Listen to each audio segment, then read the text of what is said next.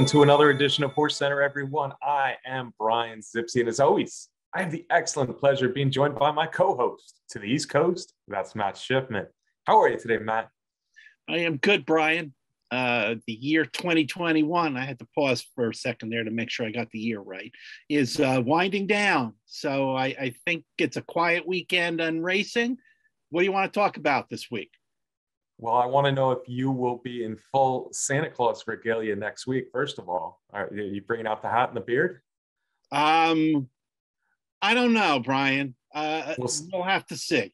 We'll wait and see for that. We'll all be eagerly awaiting that. Matt, it's the best of show, not the best of Horse Center of 2021, but of course the best of American racing of 2021. It was a tumultuous year. It was an interesting year. I think there were a lot of really good horses that ran in 2021, Matt. So we are going to recap, not quite like the Eclipse Awards, but we're going to do our own version, as we often do here on Horse Center. A little bit different, but it's the best of 2021 show. Sir, are you ready? Let's go. All right. The first category we're going to talk about, Matt, is best sprinter. And Matt, I think there are a ton of horses that we could have chosen for the best sprinter of 2021. Dr. Scheivel, Aloha West, the Breeders' Cup winner. Golden Pal, a winner of the Breeders' Cup the last 2 years. Gamine was dominant up until the Breeders' Cup. CC won the Breeders' Cup and had a very good year. But we both landed on the same horse, Matt. Who is it? Yeah, Brian, and as you mentioned, clearly there are a lot of horses that threw in some really nice races, some really big victories in the course of the year. But this is one category where we agree. We both went with the 3-year-old Jackie's Warrior. Yeah, Matt. For me, Jackie's Warrior was the most consistent horse all year long. I think there's a couple questions here, both with our best of show and the Eclipse Awards. How important, how dominant is what happens on Breeders' Cup Day? Because if it is the end-all, be-all, the Breeders' Cup, the World Championships this year at Del Mar, then Jackie's Warrior probably will not be awarded Eclipse Award, but he gets our vote as best sprinter, Matt. I think he was terrific all year long. He ran in nothing but big races all year long. 4 big wins. That grade 1 win over Life is Good is a difference maker for me, but he was so dominant in some other grade 2 races throughout the year. From start to finish, I just felt like Jackie's Warrior was our best sprinter, despite the fact that he did not bring it his best on Breeders' Cup Day.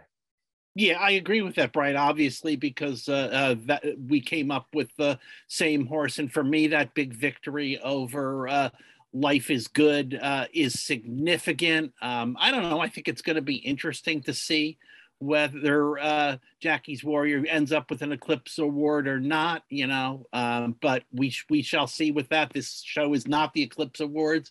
This is our favorites, our top choices, and for the 7 race campaign this year, for the 4 victories from Jackie's Warrior. That's why I went with this Asmussen runner. Yeah. The Son of McLean's Music was terrific. In 6 sprints, 1 race was not a sprint where he was beaten by Essential Quality of all horses. And even one of those 2 losses that he did do have sprinting, I thought was absolutely terrific performance. Again, Dr. Scheivel, Aloha West, Golden Pal, the turf horse, CC, Gamine, a ton of interesting questions as we go forward in this division in the Eclipse Award. But our choice is best sprinter of 2021 was Jackie's Warrior. How about the best miler, Matt? This is an award you won't see in the Eclipse Awards, but I think the mile is an important thing, an important entity in racing. I love mile races. Brings the best sprinters against the best distance horses. This is something that's big over in other countries, Europe, for instance, for sure. Who's our best miler of 2021?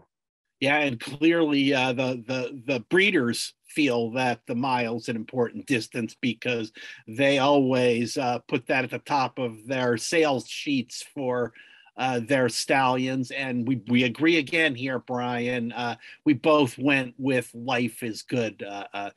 Dominant victory in the Breeders' Cup Dirt Mile for Life is Good for trainer Todd Pletcher. The Life is Good. I think big things coming ahead for that horse, we shall see. But had a great year.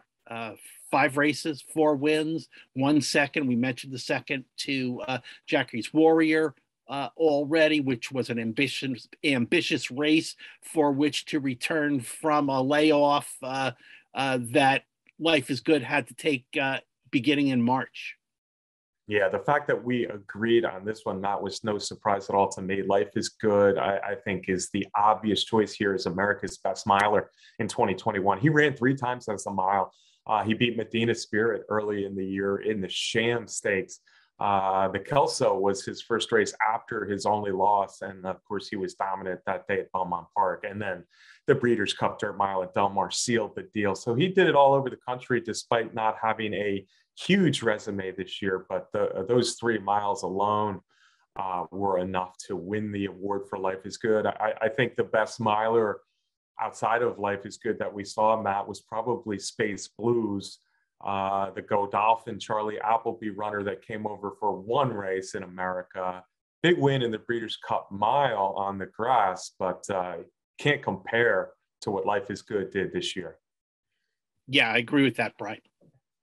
Life is Good, our best miler. How about the next category? Another one, Matt, that's not on the Eclipse Awards. I like it. It's called the best marathoner. The best marathoner, Matt. We don't need to go 26 miles to find this one. And this is the first category, Matt Shipman, where we disagree. I'm going to let you go first with your choice as the 2021 best marathoner. Yeah, I'm probably stretching the parameters or maybe shrinking the parameters of this category a little bit. I selected a horse that had a big victory in a 1.5-mile race, and normally that's a long race. But when you're talking about marathoners, there are the horses that run more than 12 furlongs. They go 13 furlongs, 14 furlongs, I think is the direction that you went. But I'm recognizing Essential Quality in here for that huge victory in the Belmont Stakes going 12 furlongs. Combined with that, the 10 furlong victory in the Travers, which these days is a long race with the disappearing distance races in our country. So I wanted to recognize Essential Quality. Yeah, and I like that pick. I honestly do, Matt. I went a different way, as you said, but I think, anything 11 furlongs and more for me is a marathon these days. And of course, Matt and I are not wanting to let go of the history of American racing, where distance racing used to be much more important. The Jockey Club Gold Cup was much longer than it is today. Matt, mares like Shuvi won when they ran 2 miles for the Jockey Club Gold Cup, and great horses like Kelso, of course. But the marathon is less than what it used to be in America. So we're going to dip down to 11 furlongs or more. And if I had to pick the best race at that category, dirt or turf, it was Essential Quality's Belmont. So not a bad pick at all by yourself, and something maybe outside the box a little bit. I kind of stayed inside the box more. I did look for turf and dirt, but I had to go with Lone Rock. Lone Rock, a 6-year-old son of Majestic Warrior. He's still racing. In fact, he's slated to run again soon at Oaklawn Park, interestingly at 9 furlongs, but at 1.5 miles or farther, Lone Rock has run 7 straight races up until this coming race at Oaklawn Park, Matt, and he was the winner of 5 of them. He was second in the other 2. He was terrific at distances of 1.5 miles or more, and some of these marathons, these big graded stakes marathons that he won, like the last one at Del Mar, and even more so at Belmont for the Brooklyn. He was a dominant force. Yeah, absolutely. And Brian, he did it all over the country, West Coast, East Coast, 5 different racetracks in there. I can't argue, Brian, with your selection of the, the typical, what we consider marathoner. Now, he wins the longest races that we offer on the dirt in our country. Yeah, absolutely. I didn't see a turf horse that necessarily, I guess we could have gone with, a horse like Iber, who won big races at a mile and a half. But Lone Rock for me was the marathoner of the year. And interestingly, I think they're going to try to shorten him up a little bit next year and see if he can beat really good horses at 10 furlongs. So we'll see.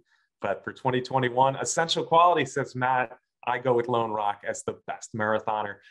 The next category, Matt, is the top turf horse. And again, we disagree. And let's face it, the Americans were not exactly thrilling as far as our turf horses in 2021. So I want to know who you chose as your top turf horse.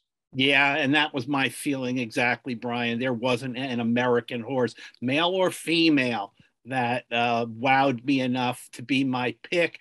And thus we both ended up with non-American horses in here. I went with the horse that you just mentioned. I went with Yabir, who has ended his campaign with 3 wins in a row, the last 2 coming in the United States. And some people, if you want to look, talk about the eclipses again, don't want to consider a horse that's come over and won only once in America. Yabir has 2, with first winning the Jockey Club Derby at Belmont Park, and then coming back and winning the big one, winning the Breeders' Cup Turf out at Del Mar this year. So I went with Yabir. Yeah, and I'm thankful I went with Yabir betting this year, because he was a good horse to me. But I didn't choose him. 3-year-old, I just felt like the Breeders' Cup Turf was a little bit lackluster. He was a deserving winner of the race, but it just didn't excite me. On the other hand, and people might disagree with me completely, because I'm picking a horse who only ran 1 race in America. But the Breeders' Cup Filly and Mare Turf, I thought was actually a stronger race overall than the Breeders' Cup Turf or the Breeders' Cup Mile for that instance, for that example. But Love's Only You, she was terrific. We saw her. We were watching Dubai when she got beat. I think it was about a half length by Misdrift, one of the best horses in the world this year. The Japanese mare trained by daughter of Deep Impact, granddaughter of my pal Sunday Silence up there, Matt, was terrific all over the world. Dubai, she won big races in Hong Kong. In fact, she just won the Hong Kong Cup this past weekend after winning the Breeders' Cup Filly and Mare Turf. And those races she ran to win the Breeders' Cup Filly and Mare Turf. And then maybe I am looking a little bit at the international accomplishments of Love's Only You. She became the first Japanese horse ever to win a Breeders' Cup race. So I think that's something as well. I just was electrified a little bit more by her than Yabir in the Breeders' Cup. So my top turf horse, Matt, is Love's Only You. Yeah, can't complain with that, Brian. Love's Only You was a horse that I liked in the Breeders' Cup also. So I think fair enough to recognize these 2 terrific turf horses. Yeah, and if I was going to go American, if I was going to go a horse based in America, it would be Domestic Spending, Matt, because I think Domestic Spending was terrific in his 2 wins and 1 second, but only 3 races, unfortunately, is not enough for me over the year. And Domestic Spending, if he had a chance to run in the Breeders' Cup, I think maybe things would have been different in the Breeders' Cup Turf. But for us, it's the international squad here as our 2021 top turf horse. All right, Matt, we're going to go into some divisions first, but I want to remind everyone here to subscribe to our YouTube channel. I can't tell you how important it is to Matt and I that you do subscribe to our YouTube channel here at HRN, and go ahead and turn on those notifications so you don't miss another episode of Horse Center that we love to do for you every week. Matt, our next category here in the Best of 2021 show is the top 2-year-old. Hey, again, we disagree. This is 3 in a row, Matt. I want you to tell me who your top 2-year-old was. Again, I think we've got 2 really nice horses to talk about. I guess when I was making my pick, I was thinking about 2-year-olds in terms of the Kentucky Derby coming up in May, the biggest race in America. And I wanted to recognize Smile Happy, the son of Run Happy. It was very pleasant for me to pick a son of Run Happy, of course, the stallion that we see sponsoring everything by Mattress Mac, Mac and Vale, but he's a good man, that Mattress Mac. He's good for racing. He is philanthropic. He's always out there helping people in need, doing so when hurricanes hit, doing so in Kentucky right now. And Smile Happy for Kenny McPeak is 2 for 2 in his career. A nice maiden special weight win at Keeneland, and then a very impressive closing move to win the Kentucky Jockey Club. He's one that I could see going down the Kentucky Derby trail and being a factor on the first Saturday in May, knock on wood, if things go well. Yeah, and first off, I just want to say, why isn't HorseCenter sponsored by Run Happy? Got to give Mattress Mac a call on that one. Yeah, Smile Happy. I think it's easy when we talk about top 2-year-old to kind of get a little bit Kentucky Derby centric with it, and that's the way you went, and that's cool. Smile Happy, coming from off the pace at both a 2-turn maiden debut performance at Keeneland, and then a really powerful win in the Kentucky Jockey Club, a key precursor to the Kentucky Derby over the track at Churchill Downs. An exciting horse. 2 races. I went with a horse who had a little bit more. She was really my top 2-year-old of 2021. I wasn't kind of looking forward at all, maybe like you were, Matt. I just thought she was the best 2-year-old of 2021. Of course, I'm speaking of Echo Zulu, that exciting daughter of Gun Runner trained by Steve Asmussen. That she won races. She won all her races, and she won races between 5.5 furlongs and 1 1/16. She did it on opposite coasts as well. Echo Zulu, 4 for 4. There was simply not another filly that could run with her this year. 3 Grade 1 wins, Matt. Again, Grade 1 wins on opposite coasts. For me, this was rather easy. Echo Zulu was my top 2-year-old. Hey, Brian, that's a great pick, and I like you went a little bit out of the box and went with a filly in this category. I've got nothing but respect for Echo Zulu and what she accomplished this year. Daughter of Gun Runner, another great young stallion. Yeah, and Jack Christopher was awesome in 2 races, and obviously Corniche, trained by Bob Baffert, 3 for 3, 2 Grade 1 wins. He's, I'm sure, going to get the Eclipse Award on the male side. So some good options for us here. But I went Echo Zulu. Matt went Smile Happy. Made Matt happy with that selection as the top 2-year-old of 2021. The top 3-year-old, Matt, once again, we disagree. I'm going to go first this time. We already talked about him a little bit, or you talked about him more than me already. My pick was Essential Quality, 5 for 7 this year. He didn't run a bad race. Both of his races that he was beaten, unfortunately, they were in 2 huge races, the Kentucky Derby and the Breeders' Cup Classic. He got beat, but he ran well in both. And I just think top to bottom, Essential Quality was the most consistent, the best 3-year-old I saw this year. Wins in the Travers and the Belmont did it for me. And you're going to talk about a horse who I think is in a real dogfight with Essential Quality as far as the Eclipse Award goes.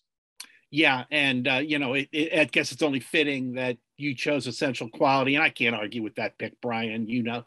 From my pick in the marathon category, that I'm a big fan of Essential Quality. That it comes down to him and Medina Spirit, of course, for our choices here, and no doubt in the Eclipse Award voting. I went with Medina Spirit, Brian, with 2 big Grade 1s, crossing the finish line first in the Kentucky Derby, and then the Awesome Again, second in the Breeders' Cup Classic. He had a great year, Brian, a long campaign, a lot of starts. And I don't know, I'm not agreeing or disagreeing with this statement, but somehow I think that Medina Spirit is going to end up as the official Kentucky Derby winner. Yeah, I think there's a good chance of that. But on the other hand, I'd be lying if I said the fact that he returned with a positive test after the Kentucky Derby is in my thinking just a little bit. But honestly, Essential Quality, I said, didn't run any bad races. Medina Spirit was kind of well beaten in a few of those. Santa Anita Derby, certainly the San Felipe and even the Preakness. He was beaten down a little bit more than Essential Quality was in either of his defeats. So that was something I thought of. I understand why people want to go with Medina Spirit here, because he was ahead of Essential Quality, only won while winning, but he was ahead in both their meetings. But in that same line of thought, you'd have to pick Life is Good over Medina Spirit, because he was certainly better than Medina Spirit in the 2 times they raced. So I kind of went with the overall picture. If you just look at Grade 1 wins, they each had 2. I kind of favor the Belmont and the Travers just a little bit more than the Kentucky Derby, the Awesome Again. Tough decision, though.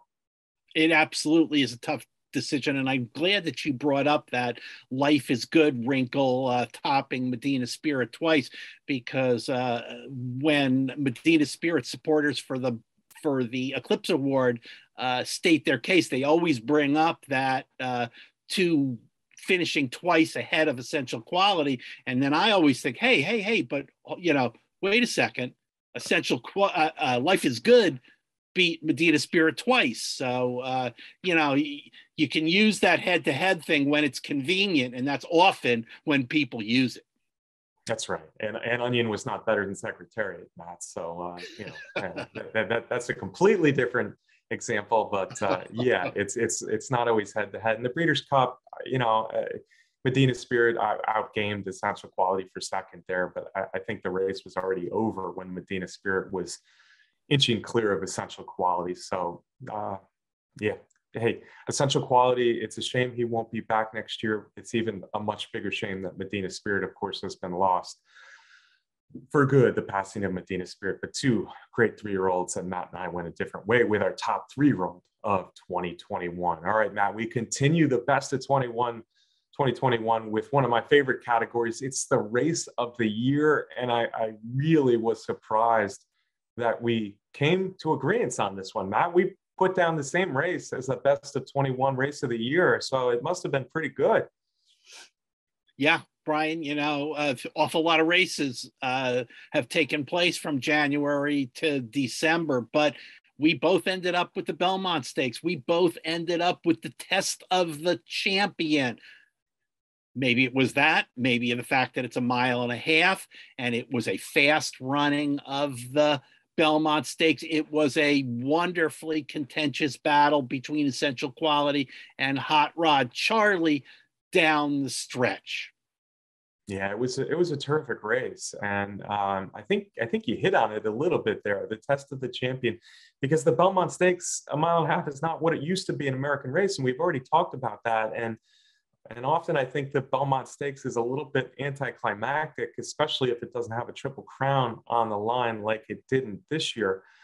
But on the other hand, when I finally decided, hey, this is a really good 3-year-old crop, it was because of the Belmont Stakes. I think you had 2 of the best horses in America really running their race. I thought Hot Rod Charlie, you could argue that no horse ran a better race in a losing effort this year. Maybe Life is Good and the Jerkins Memorial is up for that category as well. But for me, the best losing performance of 2021 was Hot Rod Charlie's performance in the Belmont Stakes. He ran his eyeballs out in a beautiful 1.5 mile race. This is what a 1.5 mile race could be.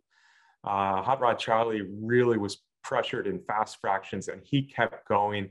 The 2 of them, Essential Quality and Hot Rod Charlie, leaving a good field behind them in their dust. You had the Preakness winner in there. You had the Santa Anita Derby winner in there, and other good horses. And they just were above and beyond that day. It was a beautiful race. I was sitting there with a bunch of multi-race wagers to Hot Rod Charlie and Essential Quality, so I couldn't lose. I would have won a lot more money if Hot Rod Charlie won, but I couldn't help appreciate what Essential Quality did to run him down an inch clear of a great performance by Hot Rod Charlie in this year's Belmont Stakes. Yeah, it was a great battle. 2 really good horses, the 1.5 miles, the Test of the Champion, all the reasons that smart guys like us ended up with that as the race of the year. Smart guys like us. Oh boy, we might get roasted for that. You might have been better off saying good-looking guys like us. I don't know. Well, that too. Anyway, we got a few more categories here on the Best of 21. I hope you're enjoying the show, folks, because it's fun to put together. Our next one is the Female Horse of the Year, Matt. surely I'm going to go with my top turf horse, Loves Only You, but no, I'm not. We agree on this one. Who is it? Oh, we had to, Brian. We both chose Latruska. What a wonderful campaign the older mare had throughout the year. So many grade ones at so many different racetracks. Yes, it was a little bit of a disappointing end of the year when she just didn't run her race in the Breeders' Cup. But you just can't keep rattling off big ones like that all year long. But in comparison, American Horse, the length of her campaign, nobody even came close for me. Yeah, Latruska for me as well. She's my female horse of the year. Loves Only You ran once in America. It's hard to call her horse of the year off of that. Malathot. I think people will mention Malathot because Malathot had a terrific 3-year-old filly campaign, winning races like the Kentucky Oaks and the Alabama, of course, and she finished ahead of Latruska in their one meeting. That didn't do it for me though. The Breeders' Cup, of course, and neither were the winner. Yeah, Malathot ran much better than Latruska, and this gets back again to, is the Breeders' Cup the be-all, end-all? And for me, it's not. It's important. It's the most important race of the year, but it's not the be-all, end-all. And Matt, as you said, 6 graded stakes wins. She did it at 6 different tracks. She did it all year long. She won 4 grade ones. Obviously, those were all at different tracks. So despite a tough day at the Breeders' Cup Distaff, it's Latruska for me. And it was, like Matt said, a pretty easy decision. I think we're going to have the same easy decision when we get to the next category, Matt. It's male horse of the year. Yes, I think so, and I guess for some of the same kind of reasons. The length of the campaign, of course, we're both talking about Nick Scowen here, who had a great campaign from January to November, 7 starts, 5 wins. His 2 non-victories came in the one of them was a 4th place finish in the Met Mile. That was going 1 turn. Brian, I don't think we're going to see Nick go again going 1 turn mile with what Brad Cox figured out. And the other 4th was from a trip over to the Saudi Cup. Boy, I'm going to just editorialize for a minute here. I wish our horses would stop going over to those races. I'd rather see them running here because we get the gaps in their campaigns. I get it, though. There are huge dollars up for grabs in the World Cup, in the Saudi Cup, but I'd love to see him running over here a lot more often. Okay, yeah, I can't disagree with you on that last thought, Matt. But on the other hand, as an American race fan, we want the good internationals to come over for our biggest races. So perhaps we're being a little selfish on that front, Matt. What do you think? Yeah, I guess so. But typically, we get the international horses coming over for the turf. That's right. That's right. And for whatever reason, when the international race horses are running, they're running more often. Maybe turf has a big part of that, but they are running more often, and they don't seem to have the big gaps in their season. And the fact that these races, Matt's talking about, the Saudi Cup and the Dubai World Cup, are early in the year, they might only add to the fact that we don't see them running much after these races or immediately after these races. Yeah, Nick Scowen did it for me too, Matt. Clearly, he's my male horse of the year. Although Matt, before the Breeders' Cup Classic, I was not convinced of that. I thought the 3-year-olds had a real shot. Certainly, Essential Quality, Medina Spirit, and even Hot Rod Charlie. Hot Rod Charlie and Maxfield were my personal favorites on this, but they could not get it done on the biggest days. Essential Quality, Medina Spirit did to an extent, but it was Nick Scowen. It was all Nick Scowen in the Breeders' Cup Classic, and that was a defining race for me. And as you mentioned, his 5 wins this year were so impressive. All 5 of them were so impressive. 3 were really big races: the Pegasus World Cup early in the year, mid-year in the Whitney at Saratoga, and then, of course, the end of the year Breeders' Cup Classic. We're going to see him one more time, and that's exciting. The Pegasus World Cup, before he finally goes off, the son of Painter finally goes off to stud. So we get to see him as something big we have to look forward to coming in January in the Pegasus World Cup, Matt. And that is a perfect segue to our last category of the best of 2021. We're going to award the most promising horse for 2022 award. So it's kind of the best of 2021, I guess. But we're talking about the horse we're most excited from everything that happened in 2021. Who are we most excited about for next year, Matt? Right, exactly, Brian. We don't always get to see our top horses again the following year, especially after they're 3-year-olds. But we are excited about Life is Good. We're excited about everything that we saw last year, and we're excited about Life is Good. What kind of races he'll show up in, slated to be the Pegasus World Cup and a possible meeting with Knicks Go in January. And then we'll see. Is Life is Good going to continue at distances of 9 furlongs, maybe 10 furlongs? Or will he stick to 1-turn miles, or all of the above? A lot to look forward to with Life is Good. Yeah, all of the above is a good way to say it. I personally think he's on a path very much like Knicks Go was a year ago. And that's kind of exciting considering what Knicks Go did this year. Knicks Go was beaten in the 1-turn, 1-mile Met Mile. Life is Good. I could certainly see him running in that, but I certainly can see Life is Good running in really big 2-turn races this year, all the way up to the Breeders' Cup Classic at Keeneland at the end of 2022, Matt. Yeah, this award is kind of cool because there's a lot we're excited about. And of course, we already talked about Life is Good and Knicks Go coming up in the Pegasus World Cup in a little over a month, Matt. So that's exciting.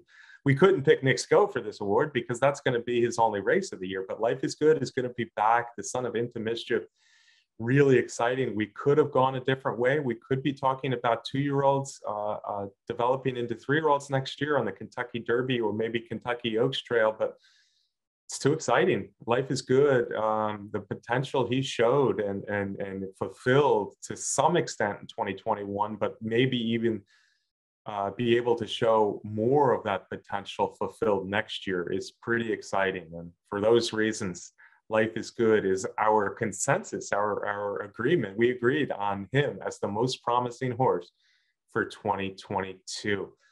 All right, Matt, that was a lot of fun looking back at the best of 2021. Now I need your absolute best of 2021 parting shot. Can you give me the best parting shot you've done all year long, sir? Absolutely, Brian. Hey, winning an Eclipse Award is one thing, and some of these horses that you and I chose today will do that. But getting recognized by HorseCenter is another. So I hope you enjoyed the show, everybody. And of course, I want to thank our producer, Ben Wilkie, for putting together the show. Matt, I'm with you. I think the Eclipse Awards needs to recognize, I guess I'm tooting our own horn here, but I think the Eclipse Awards needs to recognize HorseCenter one of these years. What do you say, folks? Folks, I'm glad you're laughing. I hope people are laughing at home. I want to thank you all for watching. This is kind of our unofficial end of the year show, so I appreciate you watching all year long to the silliness and our opinions and our handicapping, sometimes good, sometimes not so good, but it's been a great year of racing for the most part here, and Matt and I are thrilled to bring it to you every week. Thanks to Ben Wilkie, our awesome producer. Thanks to Derby Wars, the absolutely best contest site out there. Folks, next week we're going to start 2022 just a little bit early as we look at a huge opening day from Santa Anita. We'll see you then.